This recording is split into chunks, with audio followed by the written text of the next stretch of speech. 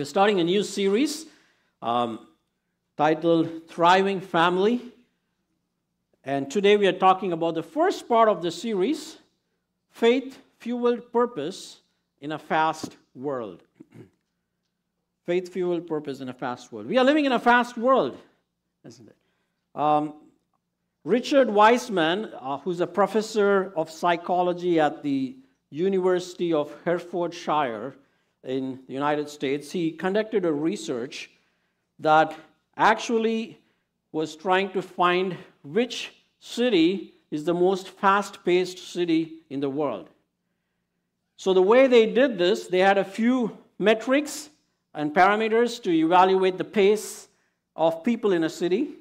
And one specific metric they used was actually literally how fast people walk. So they timed how long it took 35 people to walk 60 feet in an unobstructed, flat path in their city center or anywhere. And they had data for this from 1994, and then they collected the same data in 2007. After around 15 years. And what they found was two things. One was overall, the pace of people moved or increased by 20% in the same city that they did back in the 90s. And we are in 2024. If you extrapolate that data, I'm thinking probably it went up by 50% right now. And they did it they have a table of the 31 fastest cities in the world. The first city is actually Singapore. And those of you who have taken breaks on your trip to Singapore or you've gone there, you know, because in Singapore is mostly public transit and people walk everywhere fast. Some of the other faster cities are the cities in Western Europe. And in fact, the only city in the U.S. that comes in the list somewhere is New York, which is the 8th fastest city. Because, again, people walk everywhere in New York. And overall, the faster cities tend to be the ones in Asia or Europe. The slowest cities where people are really chill was in the Middle East. Those from Dubai probably know that. They're probably still so chill. But I was actually not convinced about this data, looking at life in Silicon Valley and here in the United States. And I thought, oh, they probably missed, because here in the United States, we don't walk. We like to drive. We like to drive everywhere. We have to drive and find the nearest parking spot in front of Costco that has the minimal distance to walk. So they couldn't have gotten this data. I don't think people walk 60 feet on a flat surface anywhere in the United States. Maybe 10. So I think they didn't get the data. If they did, probably we would be topping this list more than any other city, and we could have gotten first place. But if you look at it, we all know that, especially in Silicon Valley, life is very fast. It's a very driven place. And what drives life here for us is this constant quest for the next big thing. Because everyone who works for whatever company you work for are driven by getting ahead of others in the race to be the first and to get the largest market segment in whatever the technology is. Right now it's AI, and everybody wants to be the first and ahead of everybody else. And so what happens then is this work culture where all these places that people here work for go and make these big promises or commitments to customers that they will have this product in 18 months before it is even designed. And I've been in meetings like that when I was in the tech world, to my utter shock, when my colleagues would just promise somebody, we're going to have this before we even have started designing it. And that becomes the next driving force. Then everybody's driven to do it, working overtime, working weekends, whatever it may be. So in essence, the purpose of that place you work for becomes your life purpose. It drives everything. And it has a cost that always comes with that, isn't it? Fremont, they say, is the number one happiest city in the United States. Great to raise families. But if you look at some of the statistics that are published and not published about the mental health of people and children, and even though crimes are low, they are rising up, you can see it's really not that happy anymore. So how do families thrive? Well, if you are going to be on this pursuit of living for this purpose that whatever company you work for makes it yours, as a family you cannot thrive. And families need to constantly pivot to what is God's purpose for me and my family. Because that has to be the foundation on which you build a healthy marriage, on which you build healthy parenting, and on which you live an overall healthy life. As this old adage goes, some of us have heard, families that pray together stay together. So that's where we want to talk about. Before we go, next week we'll talk about marriage, and that following week we'll talk about parenting. But this week I wanted to talk about, if we want to thrive as families, let's get our foundations right. Let's get our priorities right. And what does God's Word have to say about that? So I want to talk about 3 things this morning for us. First is thriving in our relationship with God, thriving in our fellowship with one another, thriving in our witness to those outside the church. So thriving in worship, that's the first thing it starts with. And Paul talks about that in the first 2 verses in Romans 12. We read as a call to worship this morning. I appeal to you, therefore, brothers, by the mercies of God, some translations translated as tender mercies, to present your bodies as a living sacrifice, holy and acceptable to God, which is your spiritual worship. Do not be conformed to this world, but be transformed by the renewal of your mind, that by testing you may discern what is the will of God, what is good and acceptable and perfect.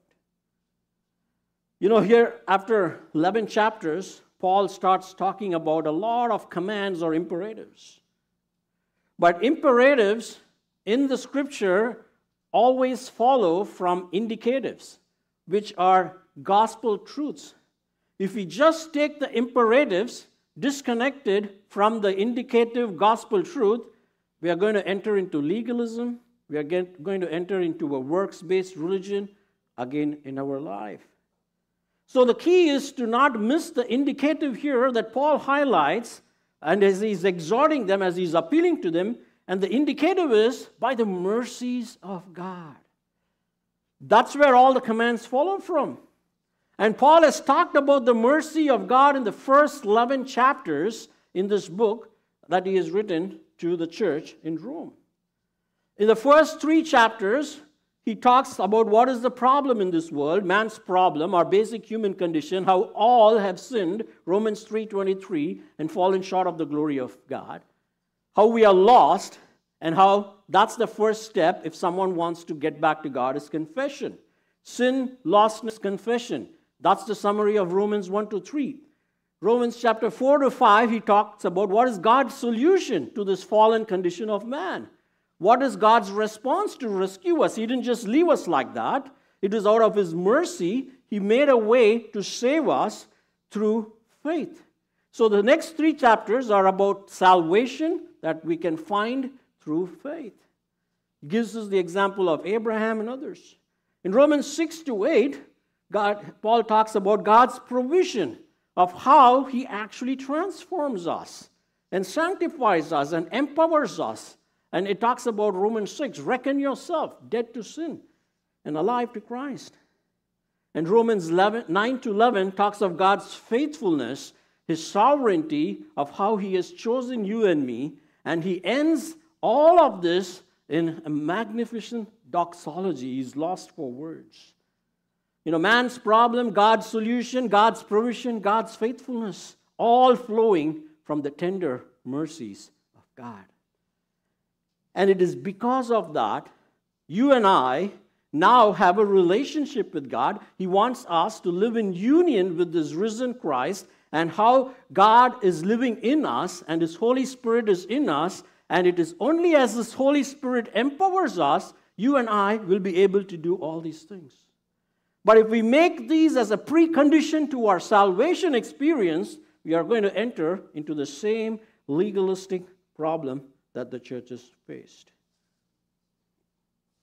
And so he says, if we remember this, it says, through our union with Christ from His tender mercies and His Holy Spirit, we are now called to do what? Present our bodies as a living sacrifice. Living sacrifice is the imagery Paul is bringing up in this verse. Usually it's an Old Testament allusion to all the sacrifices people had to do if they committed a sin. But a sacrifice, once it's sacrificed, whether it's an animal or a dove or a bull or a sheep, is dead. But he says for us, Paul says, I want you to be a living sacrifice. What he essentially is talking about is he wants our life to retain the qualities or the characteristics that was expected of sacrifices, to continue and to have it as a lifestyle daily. So that begs the question, what was the characteristic of a sacrifice? How was an animal, a dove or a pigeon or a bull or a sheep chosen that was fit for a sacrifice that could help them receive this mercy of God in the Old Testament? Now, the first thing about a sacrifice was it had to be set apart. There was an intentionality. It had a purpose, that it was chosen specifically to restore relationship. And in order to do that, they usually chose a lamb without blemish is what was usually looked for. And he says, as he talks about us presenting ourselves, he highlights those aspects of the sacrifice, holy and acceptable before God. And what does the acceptable to God mean? It says that we live our life well, finishing God's purpose for our life, so He can tell us, well done, good and faithful servant, when we died. So the question before us is my life right now, if God looks at my life, will He say that my life is a living sacrifice? Am I intentional about my life displaying God's grace and mercy in living counterculturally? One of the commentators beautifully puts this. He says, and he says, this is your act of spiritual worship. And the word spiritual actually is translated as true worship. What basically he's saying is, in the Old Testament, a sacrifice was happened when people went to the temple. It was a local space, and it was done once, and they could go away with it. And that was worship. So here Paul is saying worship is not just something that God is concerned about when you come to church on a Sunday morning. Worship is not just something that happens for 60 to 90 minutes on a Sunday morning. Worship is not something where you do your acts of sacrifice, whether you're giving your tithes or your offerings or your gifts to serve others on a Sunday morning. In fact, I want you to be a living sacrifice, which means I want this worship to happen 24/7 wherever you are, in whatever you do. This is what this commentator says. He says, Christian worship does not consist of what is practiced at sacred sites, at sacred times, and with sacred acts. It is the offering of bodily existence in the otherwise profane sphere. That as Christians, we don't retreat and hide and hunker down into our closed Christian bubbles, but wherever we are, even in the most profane places, He expects us to be a living sacrifice. So the Christian is therefore called to worship, which is not confined to one place or to one time, but it involves all places and all times. The early church father, John Chrysostom, as he does his commentary on this, he talks about, and as he emphasizes, how you and I can be living sacrifices, carry over these characteristics of sacrifices, of being intentionally set apart, of being holy and blameless. This is what he says. And how is the body, it may be said, to become a sacrifice? Listen to this very carefully. Let the eye look on no evil thing, and it hath become a sacrifice. Let thy tongue speak nothing filthy, and it hath become an offering. Let thine hand do no lawless deed, and it hath become a whole burnt offering.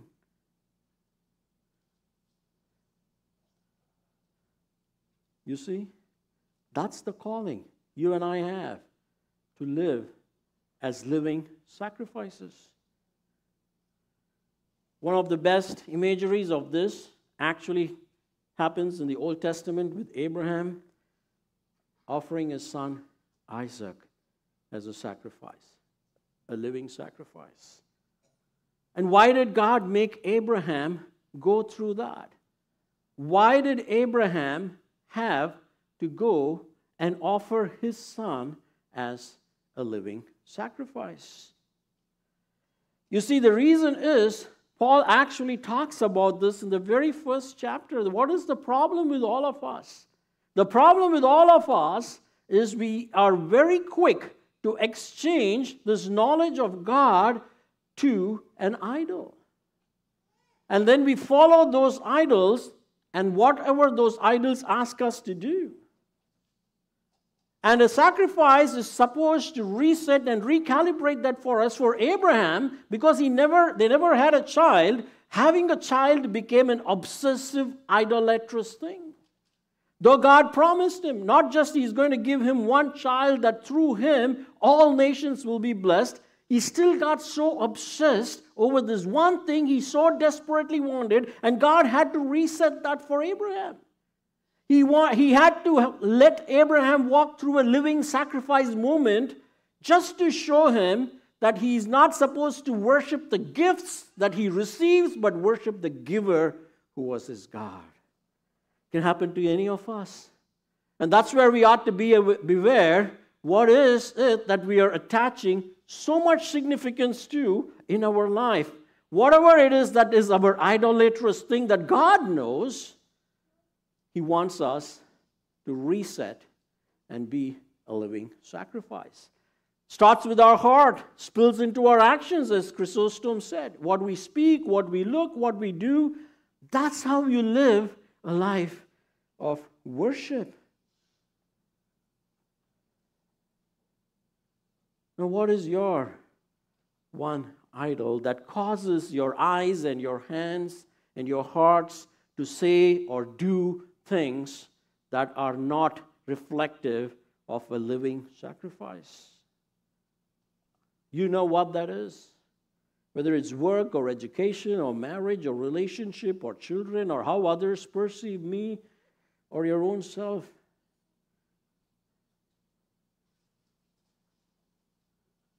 And that's where we want to start, is to check this morning, is my life a living sacrifice? And as you exemplify that in your home and as a whole family, you need to ask that question, does our family reflect a life of continual worship, a living sacrifice? And he talks about this. The next verse, he says, do not conform to the pattern of this world, but be transformed by the renewing of your mind. You know, the word conform and transform, it's not so rhyming in the originals. Because the transformation happens in our minds. It always is a battle for the mind. Starting from the Garden of Eden to Jesus when he was being tempted on the desert, to when Jesus was even hanging on the cross. And so God says, how do you renew yourself? You know, the transformation, the Greek word is metamorpho or metamorphosis. We have our discipleship program named after that when we started, called Metamorpho. It comes from these words. It comes from a renewal of our mind. Because what happened in Romans chapter 1, it says God gave them over to a debased mind. When they started going after these idols, God says, You want them better than me? I will let you have it and face the consequences and hit the end of the road. For some people, maybe that's what they need. But when we have Christ in us, he says, now you have the mind of Christ. We cannot become better people by a bunch of rules and regulations. He's not telling us go back to the Old Testament and follow the law. He says now you have the mind of Christ. You have the Spirit of Christ living in you. And you need to rely on the Spirit within you and renew your mind. It's a present continuous tense, which means it's a continuous daily activity. You know, sometimes for us, when you're Christians, you grow up in a Christian church, you had this salvation moment or experience, you can tell at some point in your life, you just start slacking off. The life starts becoming more conformed to the people you hang out with most of the time, to the culture we live in most of the time. And it is anything but a living sacrifice. And this is a reminder. God says, you want a thriving family? Now, if you can't fix this relationship with God, if you can't fix the idolatry in your heart, if you are unable to live as a living sacrifice, don't expect your marriage to be great. Don't expect your parenting to be great. Don't expect your life to go great. You will get sucked into this fast world and follow the path of this fast world to a purpose that is not coming from God. And that's how we start, my dear friends. You want to have a thriving family? It begins with thriving in worship. What am I worshiping this morning? We all worship something. You've heard me say that repeatedly several times in several sermons. I still think it's not enough because for every time you hear, you get bombarded 10 times the moment you step outside this church by counter messages that seek your heart for worship. You can worship your boss, you can worship your job, you can worship your children. There are just so many things we can worship. But if you want a thriving family, you have to worship God and God alone because of His tender mercies that He gave for you and me. Secondly, let's move to the second part, is about fellowship. You know, you cannot thrive alone. We need one another to thrive. Whether it's in our marriage, in our parenting, or in our work, or whatever our dreams and desires are in this life. And so Paul is actually foreseeing some concerns here of what can happen. You know, in a church like the church in Rome, this was actually an unusually good church. In Romans 15, he talks about how this church was a great church. They had modeled in love and done fantastic things. But it was also a high-powered church, because it's in the city of Rome. What else can be more bustling than being in the city of Rome? It had people who were Jewish, it had people who were non-Jewish, and they were very smart people. And so when they come into the church, Paul has not seen them, he didn't even plant this church, but he's writing not just for them, but for any church in any large city, a church that is filled with people who are gifted and talented. He foresees some of these problems can come and tendencies can happen, and you do see them in many churches. The problem was not unlike the church in Corinth, these people were abusing their gifts, but what was happening was the exact opposite. There were three problems that were there in what is Paul addressing in this passage. And the first problem he is trying to talk about is that this is a church, when you have people with so many gifts, you can tend to be independent. You can tend to think that you can do it all by yourself. You know, we live in a place in this country. For some of us, it's a new country we have come to. One of the core DNA of this country is excessive individualism and independence. And sometimes we can bring that into this church and say, I can fix myself, but there are no lone rangers within the body of Christ. You know, everyone needs someone, and that's the reason God has blessed the church with so many different gifts that are to be used to help us discover our purpose and to live and thrive. A fictitious article published some years ago in the Springfield, Oregon Public School newsletter illustrates a principle. And this is how it goes. It says, once upon a time, the animals decided they should do something meaningful to meet the problems of the new world. So they organized a school. They adopted an activity curriculum of running, climbing, swimming, and flying. Call it the tetrathon. To make it easier to administer the curriculum, all the animals took all the subjects. The duck was excellent in swimming. In fact, better than his instructor. But he made only passing grades in flying and was very poor in running. Since he was slow in running, he had to drop swimming and stay after school to practice running. This caused his web feet to be badly worn so that he became only average in swimming. But average was quite acceptable, so nobody worried about that except the duck. The rabbit started at the top of his class in running, but developed a nervous twitch in his leg muscle because of so much makeup work in swimming. The squirrel, this is someone's favorite animal in our family, was excellent in climbing, but he encountered constant frustration in flying class because his teacher made him start from the ground up instead of from the tree top down. He developed Charlie horses from overexertion and so only got a C in climbing and a D in running.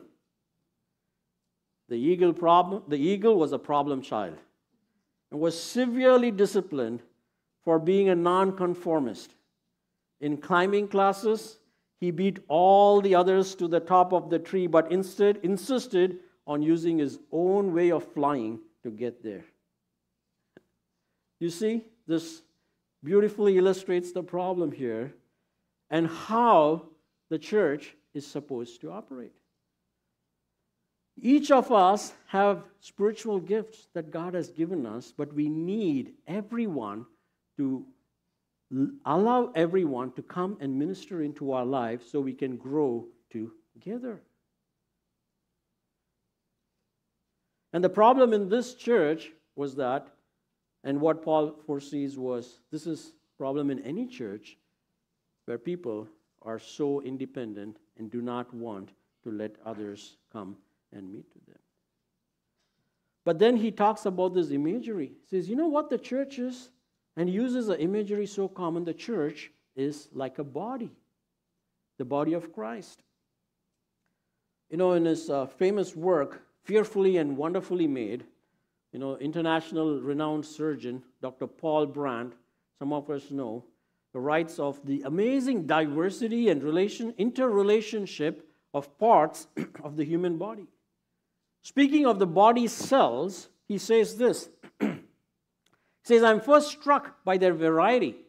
Chemically, my cells are almost alike, but visually and functionally, they are as different as the animals in the zoo.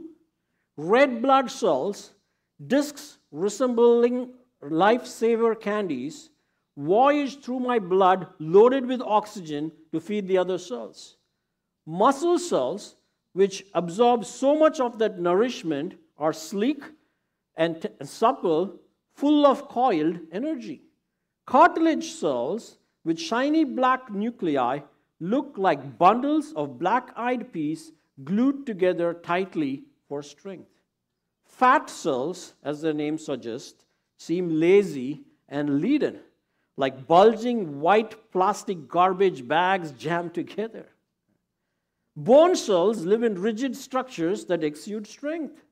Cut in cross-section, bones resemble tree rings, overlapping strength with strength, offering impliability and sturdiness. In contrast, skin cells form undulating patterns of softness and texture that rise and dip, giving shape and beauty to our bodies. They curve and jut at unpredictable angles so that every person's fingerprint, not to mention his or her face, is unique. The king of souls, he says, the one I have devoted much of my life studying, and you will see why this is so important, is the nerve cell. It has an aura of wisdom and complexity about it. Spider-like, it branches out and unites the body with a computer network of dazzling sophistication. Its axons or wires carrying distant messages to and from the human brain can reach a yard in length. He says, my body employs a bewildering zoo of cells, none of which individually resembles the larger body. Just so, Christ's body, he says, comprises an unlikely assortment of humans. Unlikely is precisely the right word, for we are decidedly unlike one another and the one we follow, from whose design come these comical human shapes which so faintly reflect the ideals of a body as a whole. The body of Christ, like our own bodies, is composed of individual, unlike cells that are knit together to form one body. He is the whole thing, and the joy of the body increases as individual cells realize they can be diverse without becoming isolated outposts. And Dr. Paul Brand was a missionary kid growing up in India, in the Koli Hills in southern India. And he was the one who pioneered to work with leprosy patients, and his research on nerve cells helped create first possible solutions to people who had leprosy and who were banned from coming and meeting people. There's an institute in Christian Medical College, Vellore, that he was started that pioneered this research. And it was his research in nerve cells that was catalytic in all the advancements that came. And he not only was someone who did this research, people like him played a big role in blessing the body of Christ in India. And he continues and asks this question, so what moves cells to work together? Why should these cells work together? What ushers in the higher specialized functions of movement, sight, and consciousness through the coordination of 100 trillion cells? So the secret to membership lies locked away inside each cell nucleus, chemically coiled in a strand of DNA. And the DNA is estimated to contain instructions that, if written out, would fill a 1,600-page book. A nerve cell may operate according to instructions from volume 4 and a kidney cell from volume 25, but both carry the whole compendium. It provides each cell sealed credential of membership in the body. Every cell possesses a genetic code so complete that the entire body could be reassembled from information in any one of the body's cells. Just as the complete identity code of my body inheres in each individual cell, so also the reality of God permeates every cell in Christ's body, linking us, members, with true organic bond.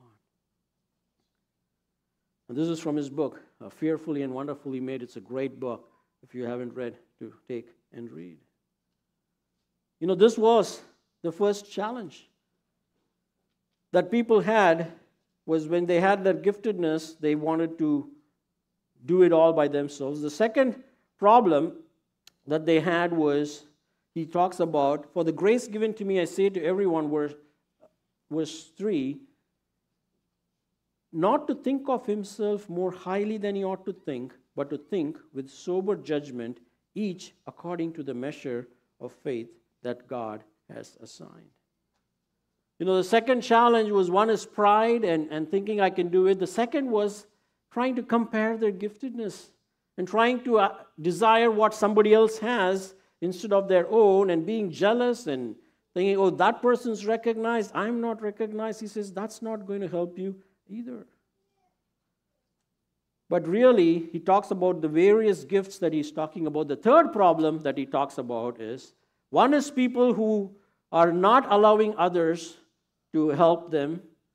Second is this challenge where people are too proud and are comparing and being jealous. Third is people not using their gifts. Because every single one of us has a spiritual gift. If you are a born-again Christian. And he's not telling you how to find your gifts. It's first spontaneous. The moment you're a new Christian, you start using those gifts.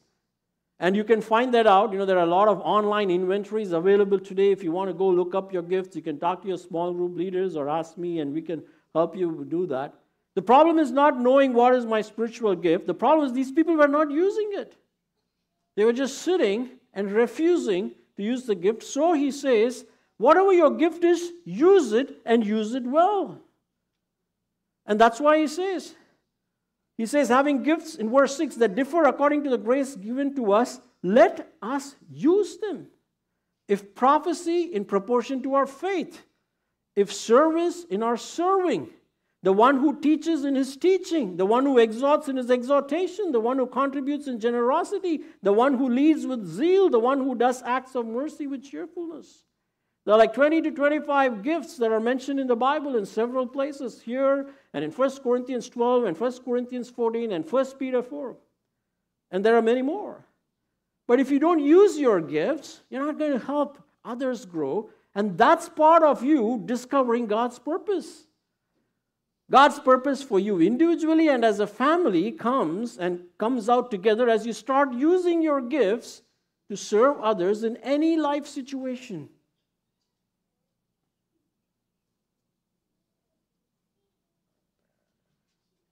And at the end, he closes this section in verses 9 to 12 by saying it's actually at the end of the day not about the gifts of the Holy Spirit, but about the fruit of the Holy Spirit.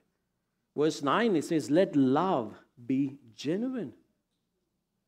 It's all about love. And the place you practice love is within this body of Christ. Why you use your gifts to help someone is not because you want to get a name for yourself. It's not because you want people to like you and follow you and only be friends with you. It's not because you can form your own small cliques and just be in this small, cozy bubbles. He says, because it has to be out of love. You love someone and God is empowering you with a spiritual gift to help that person grow in their spiritual life. And so he lists almost 13 commands to follow that can help us unselfishly using our gifts in the church to serve others. He says, genuinely love others. Let your love be genuine. Hate evil. Do good to others. Love with brotherly affection. Outdo one another in showing honor. Be fervent in spirit. Serve the Lord. Rejoice. It's a rapid fire of a bunch of commands he gives them. Because that's how you love.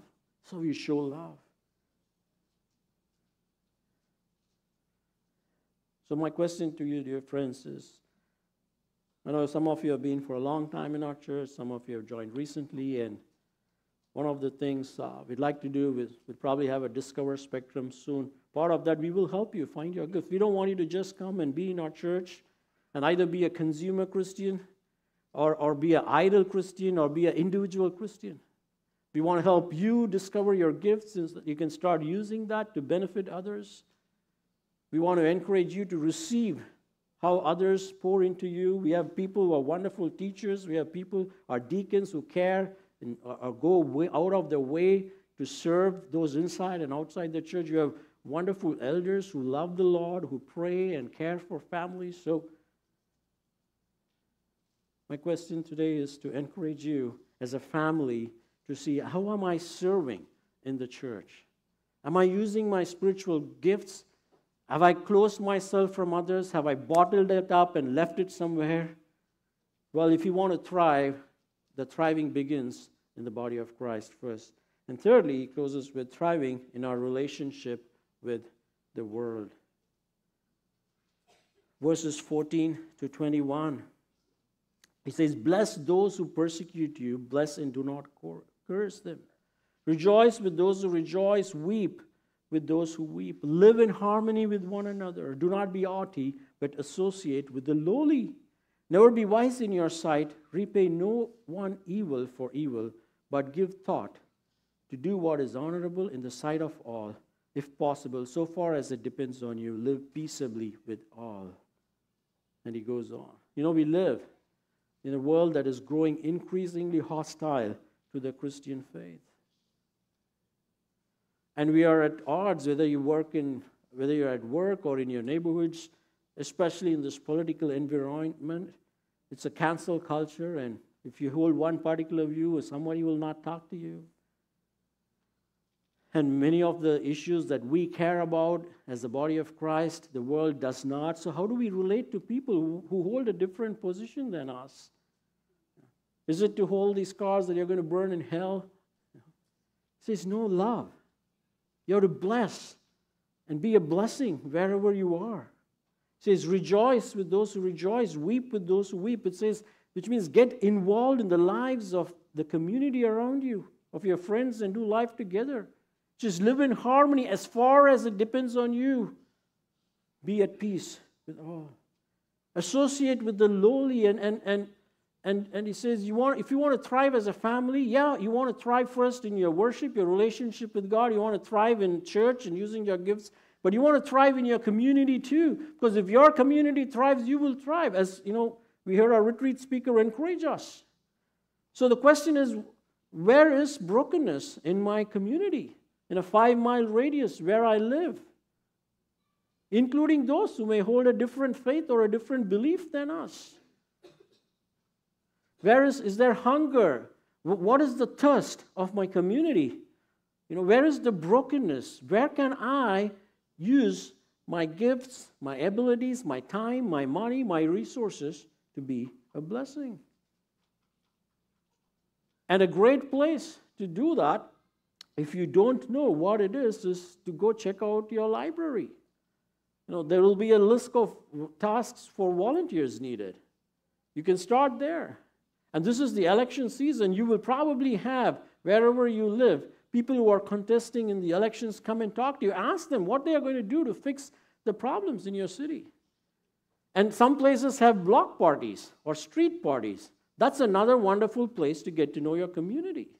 Our neighbor would do this, and I've shared before, and as we participated, that's how we got to meet the mayor of our city. And he was talking about the plans and what's going to happen and what is the problem. I did not even know that. We didn't even have that consciousness.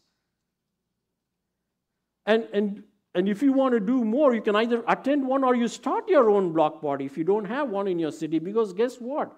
All these elected representatives and mayors will come to your house, and you will have a chance to influence them, so that your community can thrive. Is there a problem in your school district? The ranking is bad? Ask them why. Hold them accountable and offer to help. Because then you thrive. You also model to your children and others, and you can be a blessing. So those are 3 wonderful principles for us if we want to thrive as families. Let's thrive in our worship. Ask ourselves, is my life a living sacrifice to God?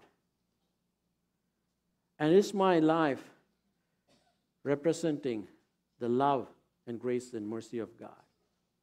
And ask yourself, am I thriving in the body of Christ?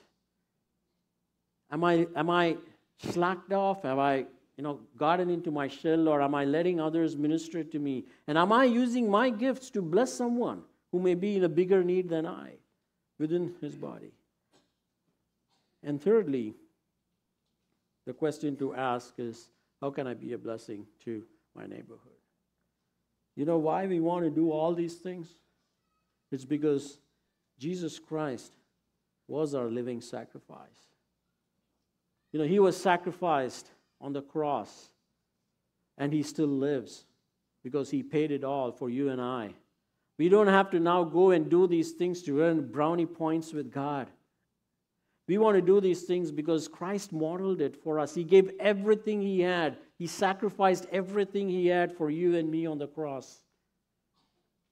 And he's alive, and he is in us, and he can empower us to do this. Because Jesus Christ gave his body to be broken away, so you and I can be united as one body to represent this Christ to those inside the church and outside the church. And while he was on the cross, he prayed for the enemies, for the people who nailed him to the cross by saying, "Father, forgive them, for they do not know what they are doing." That was the attitude of Jesus even to the people who nailed him to the cross. That's the kind of love our world needs today, my dear friends. And God is calling us to do.